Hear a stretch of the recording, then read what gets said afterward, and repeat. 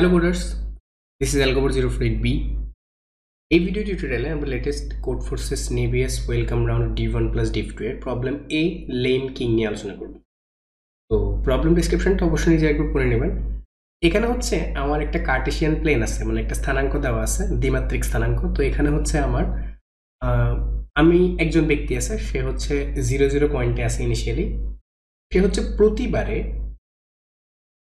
হচ্ছে মানে প্রতি সেকেন্ডে হচ্ছে 5টা মুভ করতে পারে। 5টা মুভে যে কোনো একটা করতে পারে। এই 5টা মুভের মধ্যে একটা হচ্ছে সে তার পজিশনে স্টেবল থাকবে। এটাও কিন্তু 1 সেকেন্ডের মধ্যে হইতে পারে, মানে 1 সেকেন্ডে সে মুভই করবে না। অথবা হচ্ছে সে ডানে বামে উপরে নিচে 4 ঘরে যাবে। এখন আইদার সে 4 পাশে যাবে, নতুবা সে যেখানে আছে সেখানে স্টেবল অবস্থায় থাকবে। ওকে, আচ্ছা। তো এখন হচ্ছে এটা হচ্ছে প্রবলেম। এখন আমাকে বলা লাগবে যে মিনিমাম কত সেকেন্ড পরে সে হচ্ছে 0 থেকে এ বি পয়েন্টে রিচ করতে পারবে। এখন এ বি পয়েন্ট দেওয়া থাকবে ইনপুটে, সেই এ বি পয়েন্টে হচ্ছে আমার রিচ করা লাগবে। তো আমরা একটা এক্সাম্পল দেখি। ফর এক্সাম্পল হচ্ছে -4 1।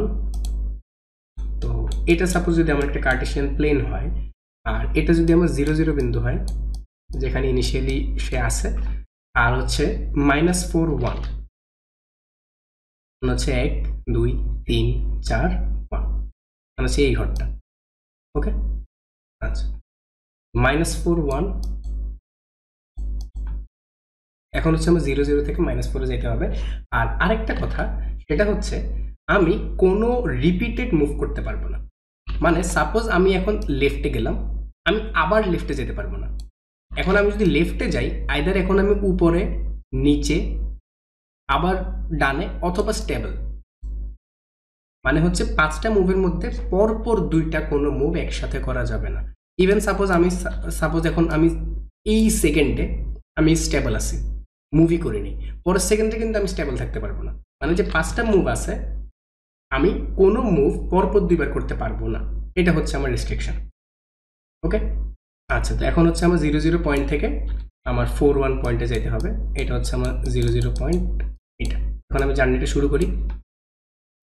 তোমার হচ্ছে 1 2 2টা মুভ হলো, 3 সেকেন্ডে 3টা মুভ, আমি কোনো রিপিটেড মুভ করিনি। চতুর্থ সেকেন্ডে আমি মুভ করব না, স্টেবল থাকবো। তাহলে 4 সেকেন্ড গেল, পঞ্চম সেকেন্ডে মুভ করব, 5 সেকেন্ড গেল, ষষ্ঠ সেকেন্ডে আমি মুভ করব না, সপ্তম সেকেন্ডে আমি মুভ করে এখানে পৌঁছে যাব। তাহলে কত সেকেন্ড লাগছে টোটাল? 7। তাহলে হচ্ছে আমার এখানে এই কেসে অ্যান্সার হচ্ছে 7। ওকে, তো সবগুলো কেস আমি দেখাচ্ছি না, আমি হচ্ছে এখন ডিরেক্ট অ্যানালাইসিসে যাই যে প্রবলেমটা অ্যাকচুয়ালি আমরা সলভ করবো কিভাবে। আচ্ছা, সবার আগে এই প্রবলেমটা সলভ করার আগে আমি একটা ছোট প্রবলেম সলভ করি। সাপোজ আমি এখন 0 পয়েন্টে আছি। ওকে, আমি হচ্ছে এইটা হচ্ছে আমার 0 পয়েন্ট, আর হচ্ছে আমার এক্স ওয়াই একটা পয়েন্ট আছে এখানে। এই পয়েন্টটা হচ্ছে আমার এক্স ওয়াই পয়েন্ট। ওকে, আচ্ছা। নর্মালি আমি যদি 0 থেকে এক্স ওয়াই ঘরে যাই, আমার কয়টা মুভ লাগবে এবং আমার মুভগুলো কিরকম হবে? আমার মুভগুলো হবে অনেকটা এরকম। আমার আলটিমেটলি কিন্তু আমি এক্স সংখ্যক হচ্ছে এক্স ঘর হচ্ছে আমার এক্স অক্ষ বরাবর যেতে হবে, আর ওয়াই ঘর হচ্ছে আমার ওয়াই ঘর বরাবর যেতে হবে। ফাইনালি আমি 0 থেকে এক্স ওয়াইতে যেতে কিন্তু আমার এতগুলো মুভ লাগবে, এক্স প্লাস ওয়াই, মানে দুইটার অ্যাবসলিউট ভ্যালু আর কি। যদি নেগেটিভ অক্ষও থাকে, অ্যাবসলিউট ভ্যালুটা এক্স এবং ওয়াই এর এতগুলো মুভ আমার টোটালি লাগবে। তাহলে আমি যদি যাইতে থাকি, আমার মুভটা আমার একটু এরকম, সবার আগে উপরে ডানে, up down, sorry up right, up right, up right. আচ্ছা, এভাবে কেন গেছি? যাতে আমার রিপিটেটিভ মুভটা না আসে, কারণ আমার এখানে বলা হয়েছে যে আমি একই মুভ বারবার করতে পারবো না, এই জন্য আমি এখান পর্যন্ত আসছি। এখন এটা অ্যাকচুয়ালি কোন পয়েন্টে আমি আসছি? এটা হচ্ছে অ্যাকচুয়ালি আমার 3 পয়েন্ট। আর আমার এক্স এর ভ্যালু কত ছিল?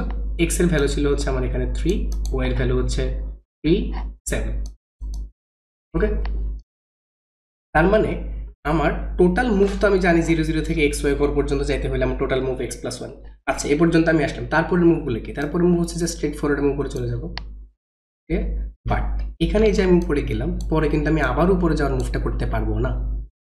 আমি একবার উপরে গেলাম, দেন হচ্ছে আমার এখানে একটু স্টেবল হওয়া লাগবে, দেন পরের সেকেন্ড আবার উপরে যেতে হবে, দেন হচ্ছে আবার এখানে আবার স্টেবল হতে হবে, দেন হচ্ছে আবার উপরে, তারপরে আবার স্টেবল, দেন হচ্ছে আমার আবার উপরে। তাহলে আমার টোটাল অ্যান্সার আমি জানি এক্স প্লাস ওয়াই, এর সাথে আমার কিছু অ্যাড হবে। কি পরিমাণ অ্যাড হবে? এক্স এবং ওয়াই এর মধ্যে মিনিমাম যেটা, এই মিনিমাম পর্যন্ত কিন্তু আমি এইভাবে ডায়াগোনালি আসতে পারবো। তাহলে বাকি অংশটা যদি আমার ডিফারেন্স হয়, এই বাকি পদটুকু দ্রুত যদি আমার ডিফারেন্স হয়, তাহলে আমার যাইতে হবে ডিফারেন্স প্লাস ডিফারেন্স মাইনাস 1। কারণ কি?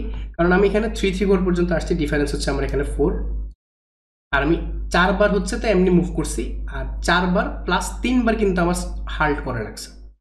দ্যাট মিনস আমার টোটাল মুভ এইটুকুর মধ্যে লাগছে ডিফ প্লাস ডিফ মাইনাস 1। তাহলে আমার ফাইনাল অ্যান্সার হচ্ছে x plus Y plus x plus ডিফ minus 1। Final answer যদি আমরা যদি কোড দেখি, এ এবং বি ইনপুট নিলাম, দেন দুইটার আমি অ্যাবসলিউট ভ্যালু বের করে নিলাম যাতে আমার নেগেটিভের ঝামেলাটা না হয়। দেন answer is equal to by default হচ্ছে এ প্লাস বি। আমি এখানে এক্স ওয়াই বলছি, বাট এখানে এ বি আছে ইনপুটে। দেন আমার অ্যান্সারের সাথে অ্যাড হচ্ছে ডিফারেন্সটা অ্যাকচুয়ালি কত। ডিফারেন্সটা হচ্ছে অ্যাকচুয়ালি এই এক্স এবং ওয়াই এর মধ্যে মিনিমাম যেটা, সেই ঘর পর্যন্ত কিন্তু আমি এভাবে যাব। তাহলে ম্যাক্সিমাম মাইনাস মিনিমামটাই কিন্তু আমার ডিফ। তাহলে আমার difference is equal to maximum minus minimum. তাহলে অ্যান্সারের সাথে আমি অ্যাড করবো কত? অ্যান্সারের সাথে অ্যাকচুয়ালি অ্যাড করবো ডিফ মাইনাস 1।